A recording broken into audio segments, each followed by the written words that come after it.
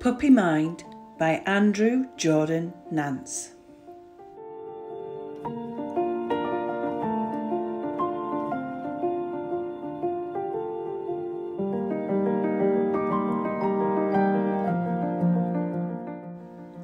To your puppy mind, please be kind.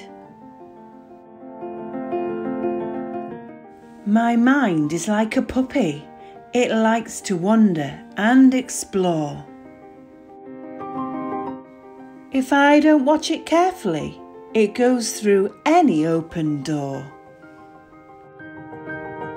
When my puppy mind is bored, it runs to the future and the past. And if I'm not really careful, it will take me far away super fast.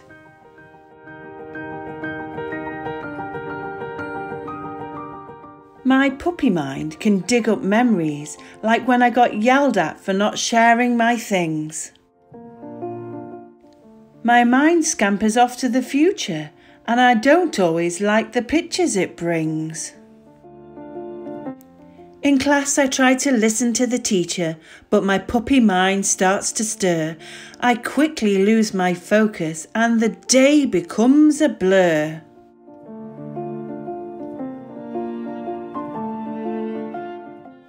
I get mad at my puppy mind. Why don't you just sit and stay? When I yell, my puppy mind gets scared and hides or runs away. My puppy mind only heals if I take 3 slow, deep breaths. If I do it often enough, I can feel calmer in my chest. Taking 3 slow breaths is the best way to train my puppy mind. I'm learning to be my mind's best friend. It responds best when I am kind.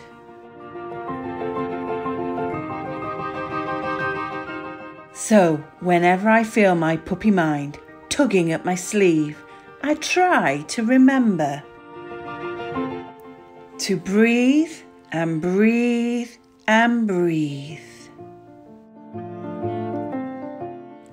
If I practice breathing every day and remember to be kind, I will have more fun being with my best friend, my playful puppy mind.